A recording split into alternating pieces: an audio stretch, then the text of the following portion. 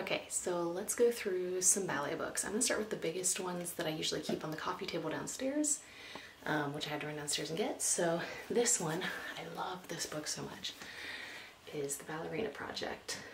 And it, like, the book itself is like, I don't know how well you can see this, but it's like ballet pink satin. It's just a really cool book. And inside it's all, pretty sure it's all black and white. No, there's some color in here too. It's just like, it's all really elegant ballet photos from ballerinas all over the world. And this type of photography is what got me into photography and what I really would love to do more of if I had the opportunity to do so. So this is why it's one of my favorite books. This next one, did not know it was going to be as big as it was when I asked for it for Christmas one year, is Ballet, the Definitive Illustrated Story. It's literally a giant, I think it's the, yeah, it's the DK books. It's one of like the, literal, like full history of ballet. Like, it's just, it's very cool. It goes way back all the way up to like more modern stuff. It goes over lots of actual, like, it has like lots of famous ballets in it. So it goes through the stories of a lot of the ballets and things. So it is very interesting. It's just massive. So obviously I have not read all of that one either. I have tried to, but I have a hard time sitting and reading a book this big. Now the book I'm about to start that I got for Christmas that I have not started yet, and I'm excited for it, is called Built for Ballet. Okay, maybe you can see these better now. It's just the glare from the light. I'm using a ring light because it's so dark in here. But this is, I don't know if you'll be able to see it better now. Without my eye in the picture. Come on, focus on the book. But it looks really interesting. It's a thicker book, but it looks really good. So I'm excited to start reading that one. Okay, we got a lot here. It's this entire shelf up here. These are all the books here that I have not read yet that I've gotten. So this one's a small one, but it's The Ballerina Mindset by Megan Fairchild. Because I've always really liked her, so this is her book.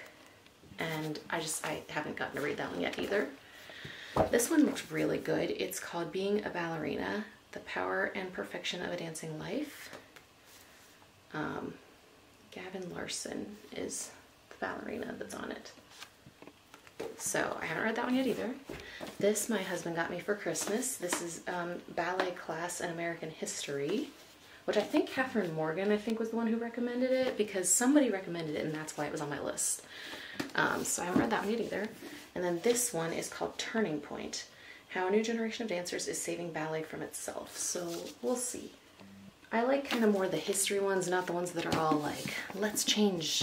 Like, not that I'm saying it doesn't need change. I'm just saying, like, you know, the political stuff isn't really my thing when I'm reading stuff. It doesn't interest me as much. Which, speaking of, the one I just finished that took me forever to read was Swan Dive. More of my issues with this book is she is just very crude and crass and dark. And I literally went through, and because it's just how I am, I don't like bad language. I literally went through and like blacked out where there were any like bad words in it, because I just like, I'm like, that's not necessary. I've never understood why using language is necessary, like bad language is necessary. It's just me. I think it's tacky. But anyway, so it was a good book, but there was just a lot in it that I was kind of like, I really didn't need to know that. So these two are my two absolute favorite ballet books by Joanna Marsh. They are fiction, but they are based on like an adult ballet dancer who starts to take ballet more seriously and things. I'm not going to give much more away, but there are two books. It's Cantique and La Folia. These are so good. Like, these books are, this book especially is so beat up because I've read it so many times. I also have the audiobook and the Kindle version because I love them that much. So definitely check these two out. They are so good. That's got to be like the winner of any ballet book I've read.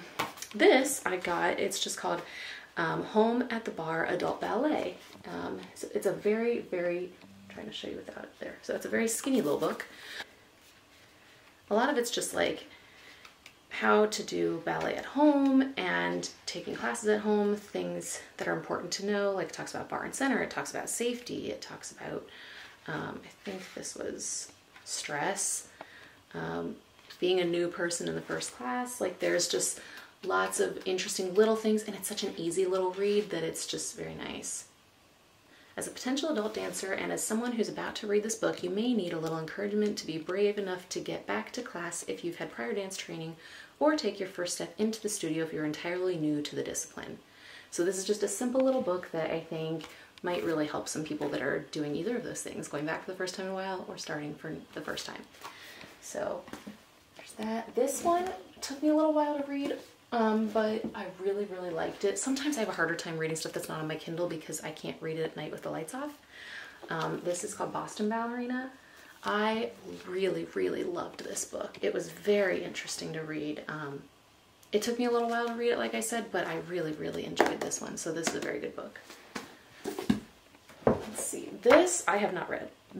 Technical Manual and Dictionary of Classical Ballet. Like, it's literally just ballet terms dictionary. So no, I have not read that, but I have lots of books like that that are kind of more technical books that I'm just kind of like, I think people gave them to me, or at one point maybe during my ballet like extreme phase, I bought some of these because I wanted to have a bookshelf of ballet books, which I kind of do. This one is called Adult Ballet from Beginner to Intermediate. This is kind of similar to the one here a little bit. Like it's more just like, I don't know that I remember getting much out of this one, but that was just me personally. And this was already when I was already way back into ballet too. So if you are more of a beginner, this may be a really good book to start with because it is for adult ballet dancers. I just had already been back enough at that point that I really didn't need it. This I really want, oh, I forgot this was in here. I'm really excited to read this one. Oh, I need to keep that out. This is what happens sometimes. I get a lot of books from people and things, and then I don't get a chance. I think I got this off eBay used too. This was on, so girls I used to dance with at De La, the girl that was teaching us our, whoops, wedding dance, and then her roommate, who is one of my friends who I did photos of, had this book on their bookshelf. It's a fictional ballet book called Tour de Force. And it just sounds really cool. It's this, I don't know, it just sounds really good. I actually bought it on my Kindle too because I was like, oh, I need to find time to read this. So that may be my next book to read, like actual read on my Kindle too. I know I have both, but I love having books like this on my bookshelf too because I like physical books. Put that one there. Actually, I put that with my do read books. All right, next. This is called, clearly I got this at Half Price Books because the sticker is still on here. I don't even know if I've read it. It's called The Point Book. I think it's supposed to be mostly about point shoes. I just don't think, I think I tried to read it and it was like literally there's like anatomy of the foot. Like there's stuff in here that I'm like, we really don't need to know all that. Profiles of point shoe makers and sellers. Okay, this part I know I did read because it talks about all the different point shoe brands at the time that this book was made. So it is very interesting. There's sample ballet classes in here, which is interesting. It has counts and everything, so you can do those. What else is in here? Point-related injuries and their remedies. I just haven't really done this because it's, again, more of a technical book, and I haven't gone through all of those. Next one. This one I did read. This was, I think this was I'm pretty sure this was, yeah. This was a fictional book. It was just a very short one. It was okay. It's called Dancing in Time. I think, if I'm remembering correctly, I think it was pretty good, but I think I remember there being stuff in this that I was kind of like, okay, I really didn't need to read that. Like, so, I don't know, but it wasn't bad. I just don't remember loving it. This was a very good book. I read this a long time ago. This is Misty Copeland's, I think, first book called Life in Motion, sorry. But yeah, I read this, gosh, a long time ago, but it was very good. It was really, really interesting. And then Michaela de Prince's book, I could not put this down. Like, it was just like jaw-dropping what all she went through to where she came, or where she got to. It's called Taking Flight. But yeah, I think this was, wow, this was a phenomenal book to read. It's not a long book, but it is really good. This one, clearly the bookmark is still in it, so I don't think I ever finished this book. Yeah, interesting. There's a bookmark in the back here. So this is called Raising the Bar. And I remember why I didn't love this one. I was really excited about it because it's like, it's a journalist and an adult person or dancer who wants to go around and see all the Nutcrackers, and then wants to train herself just to see what it's like, just for a brief time, as if she was a professional dancer, to do a part in the local Nutcracker. But I think what I didn't like about it is she was so negative about stuff the whole time, like about her body and things like that. And like, while I know we deal with that, it kind of like made it hard for me to read. And then it was just very technical, and there was just too much like Pilates for this, and there was like a whole chapter on like the muscles and the things, and I'm like, I just couldn't get into it. So clearly didn't finish that one. This one was really, really good. Oh, this is, okay, Boston Ballerina and this one I kind of got mixed up, but this is really good too. This is called Dancing Through It. This is Jennifer Ringer's book. I really, really, really liked this one. Gosh, this was a great book. This is one that I just could not put down too. It was very good, so good book. These are pointe shoes that were signed for me by Melissa Gelfin with Cincinnati Ballet. That says to Allie. Let's see here. This one I don't think I finished yet. Because it wasn't as much, it was a lot more of like a journaling kind of thing, so I haven't really gotten through it. Because there's a lot of like journaling pages and things, but it's called Dreaming with God. It's Sarah Beth Marr, and it's a bold call to step out and follow God's lead. But it's about, I think, being a dancer and a Christian, and that's why I personally really liked it. But it's a lot more like a journal, like there's a lot of like fill out these kind of pages and things. So that is why I didn't really get as far in that. I probably should put that in my read books. This I have never actually fully read, but is the Faber Pocket Guide to Ballet. It's literally just a tiny book on ballet. It talks about different ballets, like different works and the plots and all that in here. That's all that is. This one I have not read. This is a very old, a lot of these I got off eBay like super cheap and just put them on my shelf. This is 100 Lessons in Classical Ballet. I don't think it was bad necessarily. It just was, it did not hold my attention when I tried to read it. Like this literally goes through like exact ballet classes and like what they do in them and stuff. And I'm like, it just wasn't interesting to read. This one I've used a few times. This is the Ballet Lover's Companion. Looks like this. I think there are other versions of it, but basically it's kind of like that other, sorry. It's kind of like that other one where it has like the different ballets in it. And you can go through and find the ones you're looking for and read the synopsis and everything in here.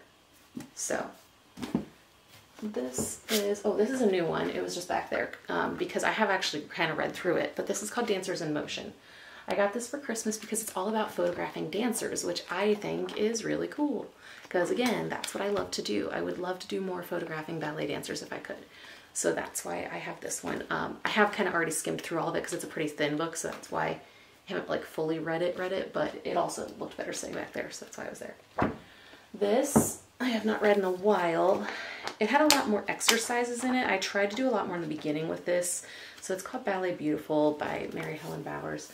Like, I liked the idea of a lot of her stuff, but like I just couldn't get into it.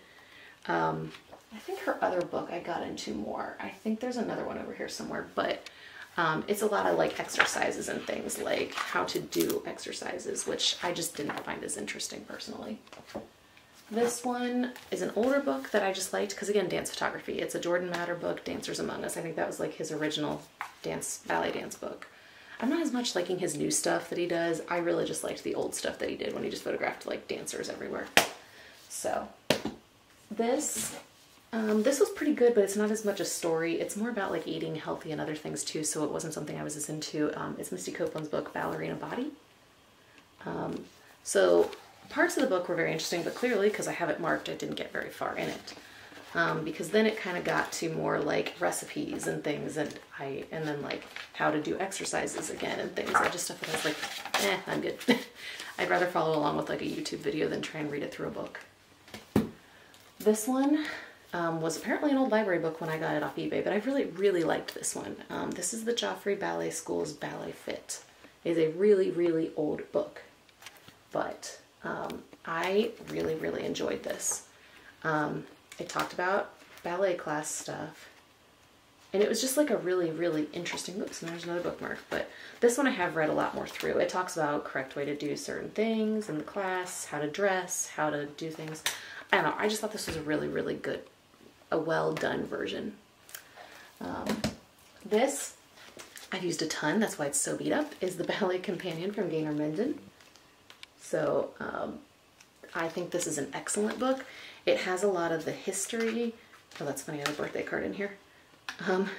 It has a lot of the history of ballet, as well as stuff about point shoes. There's exercises. There's so much in here in all different ways. So again, more of a technical book, but I really liked this one a lot. This one is Ballet for Life, also by Mary Helen Bowers from Ballet Fit. It's a very pretty book. It's got lots of beautiful photos in it. It talks about lots of things. Like it talks about like ballet feet. Like there's just, I thought it just had really, really beautiful photos in it too. So I really liked it for that. Trying to think what else in here. Like a lot of this is like tips on how to do certain poses and things, like tips like lift the back leg from the thigh and toe for higher extension and a more dramatic line and things, like just really beautiful, beautiful photos in here, which is why I liked this one a lot. I feel like that's mostly more about it. She's just worked with a lot of people. She worked with Natalie Portman on Black Swan and just a lot of other things. So I thought her book was really interesting. I have not read this one. This is just an Ancient Balanchine's complete series of the great ballets. It's really old. I don't even know where I found this thing. It's so old. It literally, like, I'm not joking, like the pages look like they're like falling apart. They're so old. So yeah, it's just Balanchine stuff. This is a Cincinnati Center Stage Dance magazine, which I only got a copy of because, although it was without credit to me, I'm a little annoyed at, photo that I took from the studio I used to be at. That was a photo that I took though at one of their performances. You know, according to them, my photos aren't good enough to be used for marketing, but anyway, that's why my mom got me the magazine, because my photo that I took was on the back. So that's the first time I've ever been published, even though my name is nowhere in there that I took the photo. The Perfect Point book. This was Lisa Howell. She's a physiotherapist for dancers in Australia. And I had a lot of people recommend this book as like a really good tool for lots of exercises. This is one of the things people recommend the most for exercises for point work, because it has like TheraBand, it has ball exercises, it has like toe strengthening exercises, all these different things, like literally any of the things. And it has like a progress thing in here, like you can track, like, have you been doing these? How are you doing? So it was really good for that. I'm not great at doing that stuff, but it is a very good book for that. This is just the little program guide from when we saw Giselle in London. That was not my favorite version. This is the ballet book, Darcy Bustle. It literally is just a very simple, it's one of those DK Eyewitness books. Very simple one, but you know, it was interesting nonetheless. This is ABT's book, the ballet book. I don't know that I've ever really read through this one either. I think a lot of it, I mean, it is interesting. It's just some of these books are so big that it's really hard to like sit and read through them. Like, where was that?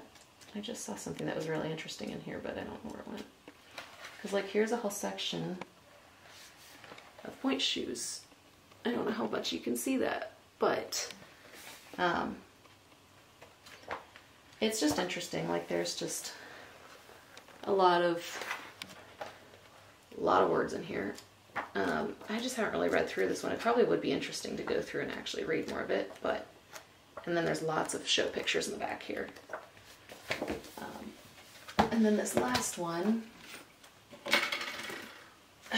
Suki Shore on ballet technique. I don't think I've actually read this one at all. I think multiple people recommended this one, that it was really good for learning about ballet technique, and it has lots of pictures and stuff. Again, I'm better at following like YouTube videos of people kind of going through it than I am at reading a book about technique. That's just not, I've never been as good at reading about technique and like even when I watch like my camera videos and photography videos, I'm better at like listening to someone talk about it than I am about reading about it. The English National Ballet. Okay, so that's all my ballet books. There's a lot of them. I gotta put them all back now. If there's any more that you want me to talk about or anything, or you'd like to know more about, just let me know. But I have a lot, and clearly I have a lot that I have not read enough of. A lot of it's just I wanted to collect ballet books, and a lot of them were like really cheap on like eBay or at half price books. So that's kind of why I did that, just to fill my bookshelf up. But yeah, but now people are actually starting to like do like the kinds like these and stuff where it's like actual like memoirs and things that I really enjoyed reading those, as well as like the fiction ones like these. So there are more fictional ballet books that I found on Amazon. I've saved, I just haven't read any of them yet. I have a massive Amazon list of ballet books that I still have not read or gotten or anything. So there's still a lot out there. It's just kind of hard to know which ones are good ones that I would enjoy too. Because what I enjoy reading, you might not. But either way, hopefully this helps you get some idea of, and if you need more information on any of the books, if I went through them too fast or something, or if you need the name or something of one, just shoot me a message or a comment on here and I'll get back to you with that. But other than that, that is my ballet book collection.